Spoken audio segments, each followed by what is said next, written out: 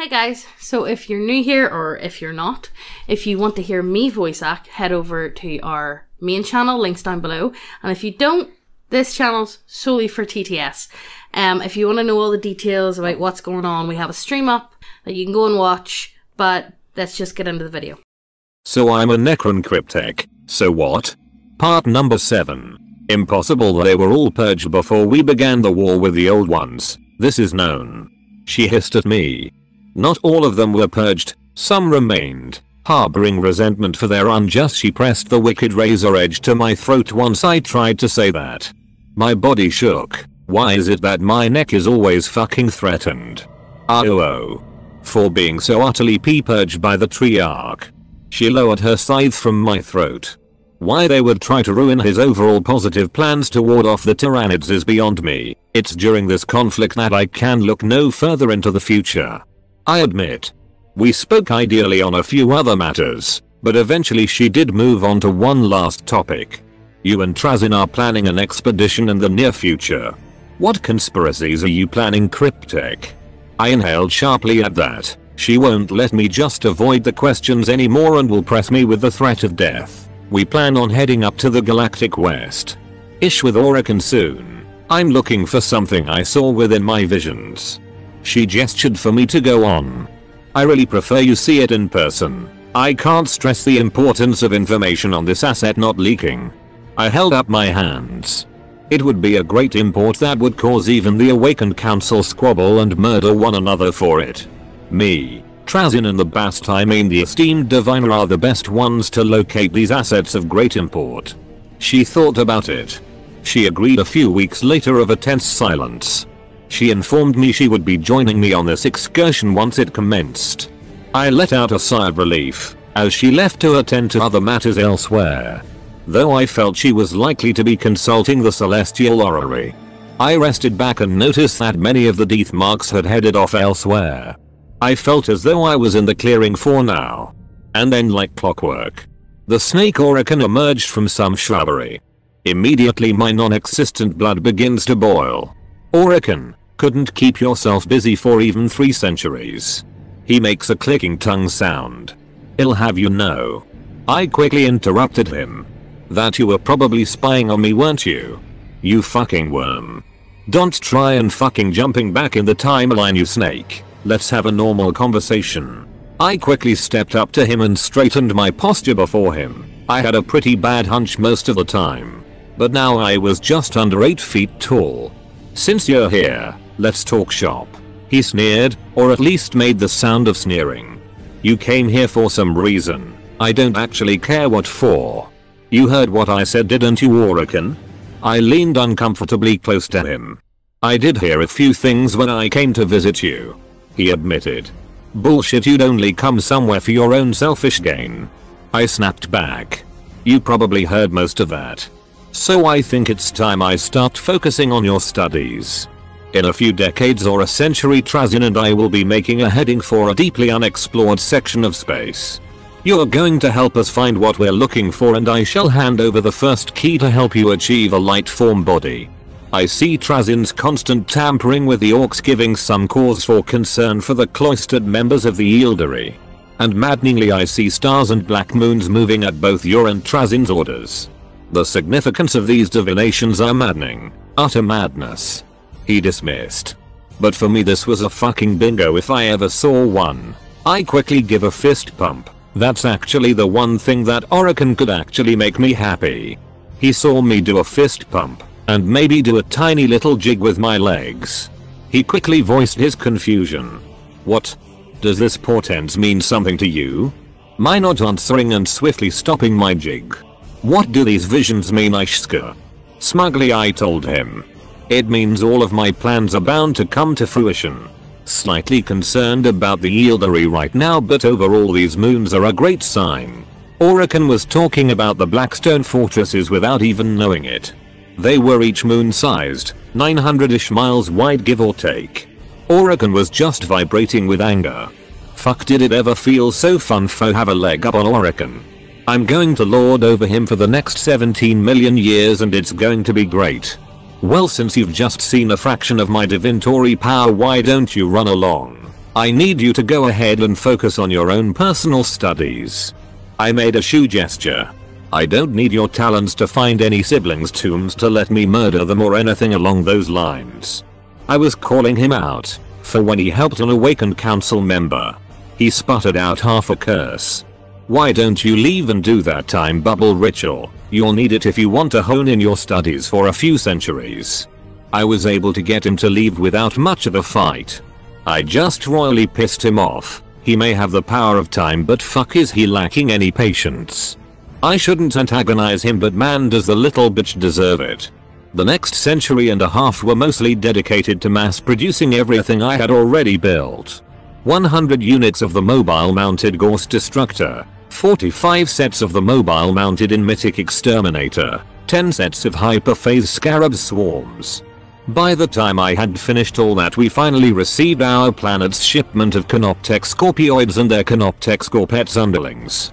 Exactly 500 sets of the trio units. This was the level of progress I fucking loved. Phileas personally delivered them along with the massive amounts of the mass-produced mythic weapons.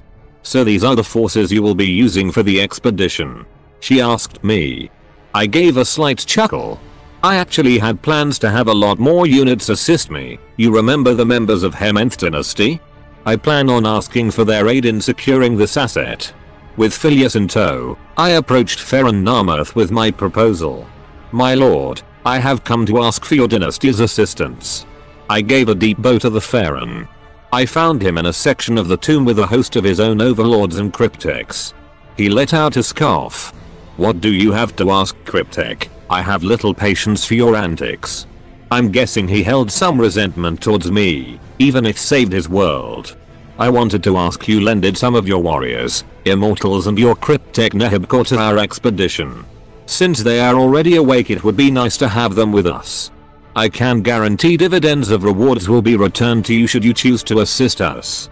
He let out a slight snarling sound. Your words are hollow to me, Cryptek. But by your divinations we are still living. I will aid you. Right, double quotation mark. That's great news, I think to myself. He held up a finger, but I have a condition. My people have noticed irregularities within your Cryptek constructs. They hold a level of thought and such complex construction. When our tomb is to be constructed, I would ask you to upgrade our own Cryptek constructs to a similar level of competence. I nodded rapidly. It can be done. The next few decades passed by in a quick blur. We crammed hundreds of thousands of Cryptek constructs into each of the ships we had. Then came the forces lent to us by the Ferran Narmerth. 800 warriors, 250 immortals, 80 Death mercs, and lastly his chronomancer Nehebkor. Phileas was bringing an obscene amount of Triarch Praetorians. Which I should have already guessed. Trazin.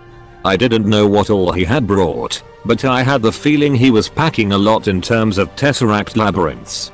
Orican brought a dozen other Crypteks, which I could tell weren't fully awakened. No tabletop RPG is complete without beautiful models on the table, and the best place to get models is from us.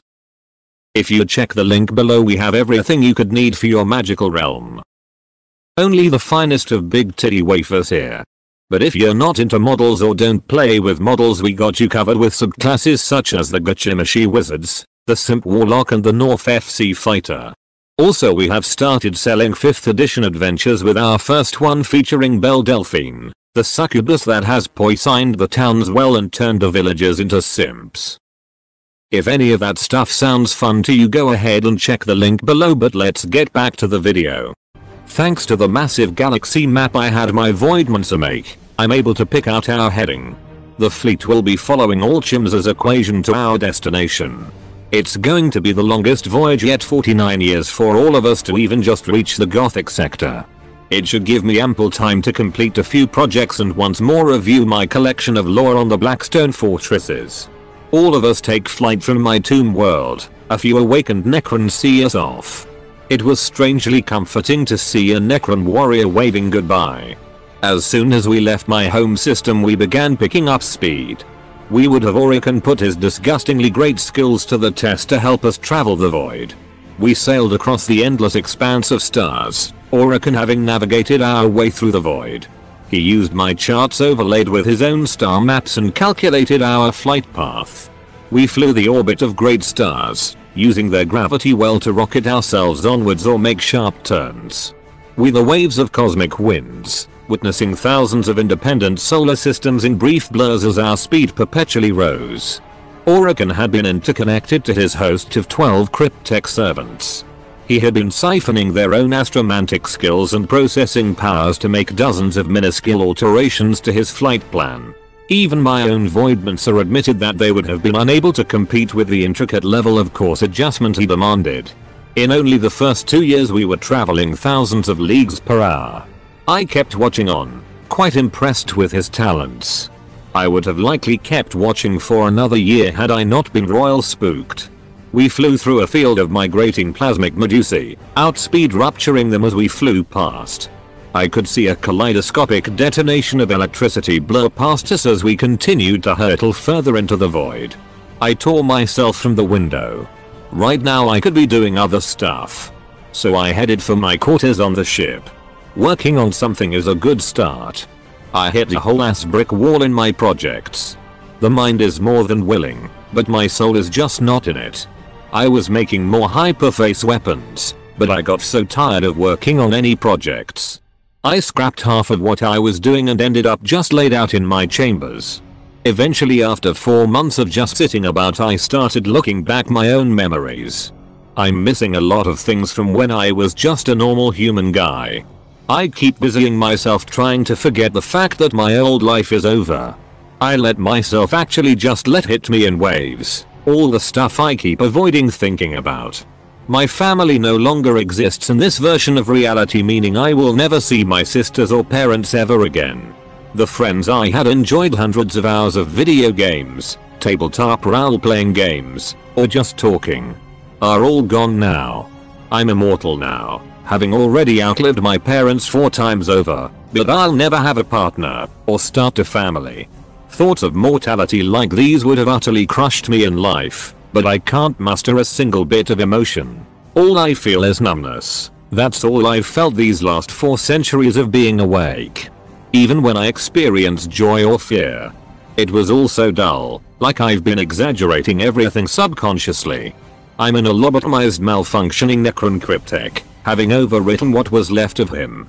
I sat there, quietly flickering through it all for a few years, thinking about my brief moment as a human, running each second. I played quiet tunes through my vocal emitter, each melody from the hundreds of musicians I had heard during my lifetime, humming along to each tune, recalling who I had been with upon first hearing it.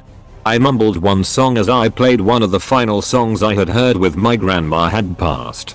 At least one person wouldn't be wondering where I had gone. These were the embers of emotions my soul had been aching to feel in this emotionless metal husk.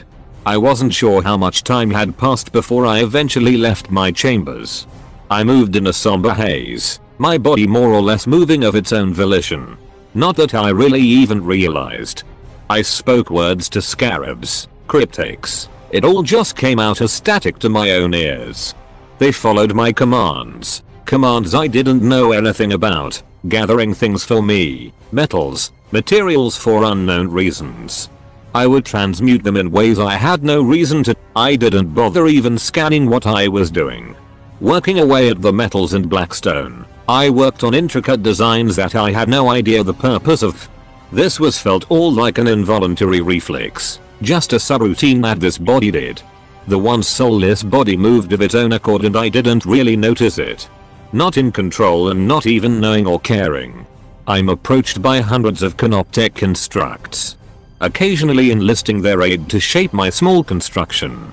They are taking shape one by one. Small frames made from the deviant variant of one of my phase Cryptek scarab swarms. Their little shells were made of the Cetan necrodermis, making them capable of phasing in and out of reality at will. The laws of reality bending to their will on a smaller scale. They could through impenetrable walls, or should they like, they could phase through living metal into a Necron. I wasn't making any of this. Be what remains of the real Ishka, once high transmogrifier of the Vuklet dynasty. Slivers of my consciousness have stirred, memories of my being beginning to bubble to the surface.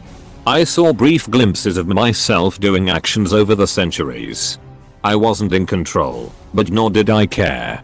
Memories not of my own streamed throughout my consciousness. Visions of a short but joyful life, much spent reading not for any grand study but for amusement. A man thing, a human controlling my body, puppeteering it desperately to prevent so much turmoil. He is aware of what is to come to the galaxy. He seeks to create order, controlling what he can, and avoiding what he can't. I have begun to gain access to my own body for the last decade, and I have used this time to create one construct to demand order. My consciousness in this body is gradually fading, but I have completed a set of 10 cortical subjugator scarabs. Biishka, or well, the person who is inhabiting the Cryptek's body. After 11 years of having an out-of-body, I snapped back into reality. I find myself in the lower decks of the ship. What's more, I've been broadcasting songs through my secondary vocal emitter found in my mechanical tail. I had been playing Beatles songs for a damn long time. I stopped the broadcast after I finished broadcasting Strawberry Fields Forever. Taking a peek around, I noticed a few things were off, to say the least. I had a full array of new tools for constructing and shaping blackstone and few ingots of the auramite, Isekai, that I had managed to make while I was kinda daydreaming. Added to that fact, there were 2 other constructions with me, a set of odd looking phase scarabs and some weird canoptek. Necron hybrid. Nope, one thing at a time. I will address the strange constructs another time. For now, I need to figure out how I made enough auramite to make an Aquilan Terminator. At best, I can make a spool's worth of the stuff in a few years, but somehow while I was out I made bars of the stuff. I held up one of the heavy bars in my hand and flipped it over. I'll have to review my memories. How did I manage so much in just a 10-year haze? Questions for later. I can definitely do something with this. I think with this I could finally work on getting myself a sempiternal weave. A few decades back, Quelka had shown me the means by which to phase harden metals. It's a messy matter of aligning energy particles in a very neat formation, and then carefully folding the metal extensively. Following it called for calibrating the metal within an item called a dimensional forge so its wicked edge could vibrate across dimensions. Science babble that I was way too underqualified to do, so I relied on my engrams and practice skill to do it for me. Using some of the new tools, I got to work. I started by using a necrodermis wafer to start off with a test. Phase hardening was a bitch to do. More often than not, it ended up with fractals of sharpened energy charged shards impaling every surface. Making phase weapons was easy, but making phase hardened had so many variables to it. If you left the wafer in the forge for even a microsecond to longer than necessary, it was liable to decay into dust. Too little in the forge and it would explode in a supercharged shrapnel storm. I must have had my fingers or entire limbs torn off by the cutting explosion at least 5 dozen times over the decade. Eventually, after another 8 years, I managed to perfect the method to create a phase hardened plate of necrodermis. Now, with all that practice out of the way, I was ready to move on to amaranthine, a difficult mineral to produce but one which I would be able to create given some time. Which I had plenty of. Reroll is a great app available on the Apple and Google Play Store as well as desktop for creating beautiful 8-bit character art. The app has 14 supported races, 150 plus weapons, 400 plus armor pieces for you to mix and match, 20 plus mini bases. There is that much to work from. I was able to make Cold Steel the Hedgehog, the God Emperor of Mankind, Pepe, and they are always adding more artwork. The app also has a character sheet to help keep track of everything during games. And if that wasn't enough, you can play about with the app for free with limited artwork. So go ahead, check it out, and if you decide to buy the app, use promo code Neckbeardia for 10% off and it lets them know we sent you. It's a great sponsor and a great app, and we hope you guys go ahead and check it. But let's get back to the video. It was a lengthy process of smelting metals together, shaping them into thin sheets, transmuting the paper thin sheets to alter their composition. The metallurgist's cord was a massive help, but perfecting the purity of a metal was an incredibly difficult thing. Dozens of tiny details required my attention to ensure hundreds of other issues did not pop up. The sheet could crack, shattering due to 9% impurities, Melting in the forge, warping in the forge, so many possible slip-ups. I nearly got myself killed trying this. We hit year 40 when I successfully made 2 plates of phase-hardened amaranthine.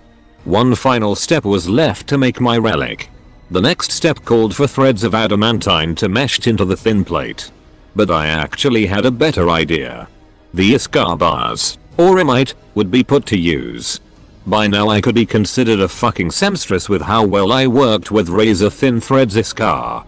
Carefully weaving threads into the subatomic spaces between the atoms, with just enough space left to mesh the plates into my necrodermis.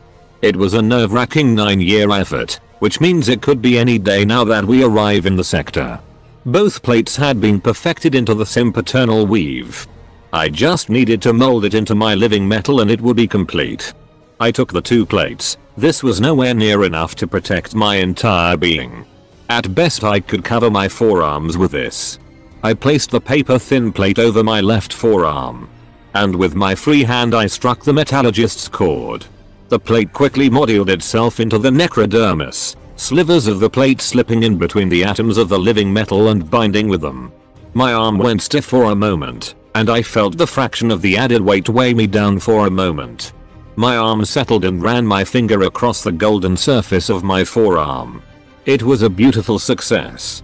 I did the same to the second plate, and the reaction was much the same. My arms were now secure in the improved sempiternal weave and I wanted to test this thing's strength. Naturally I summoned a Gaklet with his war scythe. A Gaklet be a pal and try to cut through my forearm. I asked him, "Lord?" He was clearly confused. "Just do it, a Gaklet. I want to test something." I held my arm out to him. He sighed and raised up his war scythe. In an arc of crackling energy, his scythe bore downwards to slice my arm apart. His scythe clanged with a hard thud against my arm. The force of his swing dislocated my arm. Servos and wires tore. My arm was pinned to the ground, a mess of wires connecting my arm to my torso, most strained and to the point of breaking. But when he did pull away, it came as no surprise that my forearm held strong. A small scratch in my paint job but no damage to speak of. I was in pain. I'm leaking nondescript coolant fluid, but it was a success. I wasn't injured where it counted. I lifted my arms in the air, giving a cheer. I've done it. The sempiternal weave is a resounding success. After my arm put itself back together, I headed up for the higher decks. Our ships were banking against a star's orbit. We were finally slowing our speed. We were pulling into the southeastmost edge of the sector. After a few months of descending we stopped to hold a meeting. Orican had been guiding us on little more than promise power, and Phileas had just taken my word for it, but she was expecting something big. I gathered everyone aboard the Executioner Phileas ship. Only the Necrons in any position of power were in attendance. I took control of the glyph screens to start a small presentation. I have brought you to the nameless uninhabited sector to claim a great prize. I started. I began my projection. Displayed on the glyph screens were dozens of clips of the Blackstone fortresses. Some destroying the fleets of the Imperium. Others showing the horrid power of their weapons batteries laying siege on planets, breaking worlds apart. In the largest screen I displayed one hurtling towards Cardia, cracking the planet into pieces. The Blackstone fortresses. A star fort of incredible power. Weapons so horrendous that their usage under the Empyrean would split the galaxy in half. Every screen switched to a more grim vision, the opening of the Cicatrix Maledictum. Orican spoke up. A star fort. It looks more like an entire tomb world taking flight. I quickly keep up. You're half right. We're looking at 900 miles of guns, ancient super technologies, and more than enough to kill entire planets from orbit. I want us to claim each and every one in this sector. Phileas piped up. Each? Just how many are there? Just in this sector. I momentarily looked at Orican. 6 can be expected to be found here alone. But I know the location of more of them. They all fell quite after that. I turned to each of the guests in attendance, then to Orican. I really needed to drill something into him, if we were going to work together. Orican, since via transference you haven't used your incredible powers for the good of your people. He wanted to say something but I kept at it. I know you think that achieving that deific form for the entirety for the Necron is the best path to salvation. But what good will it do if there are no Necrons left to achieve that form? If we focus on fixing the timeline for the better, you could achieve so much more. I know because I've seen you tumble onwards in your pursuit so frustratingly. You are a tragic and miserable existence, Orokin, blessed with immeasurable foresight yet so narrow-minded and short-sighted in your goals. I want you to use your powers for something greater than yourself, Orokin. And if after this venture you would wish to cloister yourself, I'd be fine with it. Orokin stood in silence. My words might have hit home. I turned to Phileas. So you see why I brought you here. Why is it I wanted this to be done away from the council's eyes? Away from any Ossuaria who had her brother the Ferran and his heirs killed to ensure herself a place of power. Away from Zubika and a dynasty who can't be trusted not to continue kin feuds. And Quelka. Dear Quelka, who would so easily fall a virus. Every one of them will be dead in 17 million years. I've seen it. You alone, Executioner Phileas, are the only member of the council who actually matters. Well guys, hope you enjoyed today's video. We are going to assume you have if you have stayed to the end. Consider subscribing and clicking the notification bell if you really enjoyed it to stay up to speed with any and all new videos. Also check out the links below to our shop for some fat ass titties and our sponsor Reroll, and be sure to use a promo code at checkout so they know we sent you and you'll get 10% off. And until next time. All those moments we lost in time.